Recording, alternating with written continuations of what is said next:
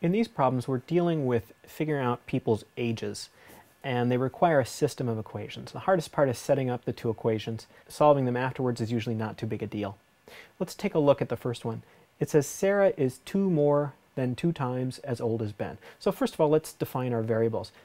S is going to be the age of Sarah,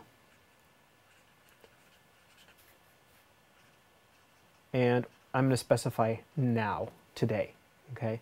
And B is going to be age of Ben now.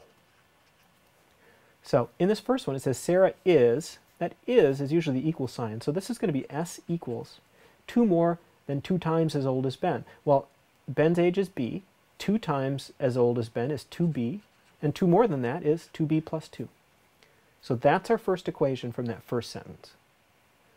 Now it gets a little trickier in the second sentence. It says, in 8 years, the sum of their ages will be 60. So what you need to ask yourself is, how old will Sarah be in 8 years? Well, she'll be the same age she is now plus 8. How old will Ben be? Well, he'll be Ben's age plus 8. So there's Sarah in 8 years. There's Ben in 8 years. In 8 years, the sum of their ages, so add them together, will be 60. And there's our second equation. We're trying to find out how old Sarah is. So let's go ahead and add our like terms here. So we're going to have S plus B plus 16 equals 60. So S plus B equals 44. And let's see, we want to solve for Sarah, so I think I may solve this one for B and then substitute it back in here. So if we were to do that, B would equal 44 minus S, just subtract S from each side. And then I'm going to plug this up into here. So S equals 2 times 44 minus S plus 2. So S equals 88 minus 2S plus 2. So S equals 90 minus 2S. And that would be, we'll add 2S to both sides. We'll get 3S equals 90. And then S equals 30, dividing about both sides by 3. So Sarah is 30 right now. Let's try one more of those. It says Tom and Todd. Oh, great. They both start with T. So let's use the last letter in their names for the variables. So Tom, that's his age now, is 3 times as old as Todd. Okay, well that's not too hard. Todd is D, so 3 times that is 3 times D. M equals 3D.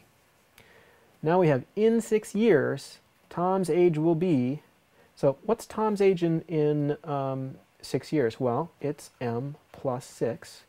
That will be is our form of to be, which is usually the equal sign. And here's the expression that's going to go on the right.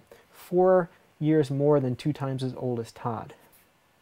And we have to be careful here because this is in 6 years. So how old will Todd be in 6 years?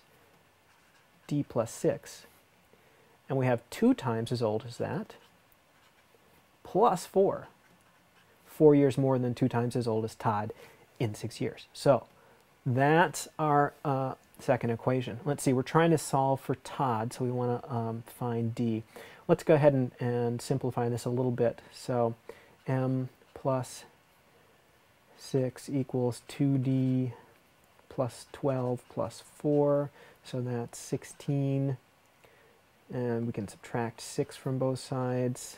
So M equals 2D plus 10.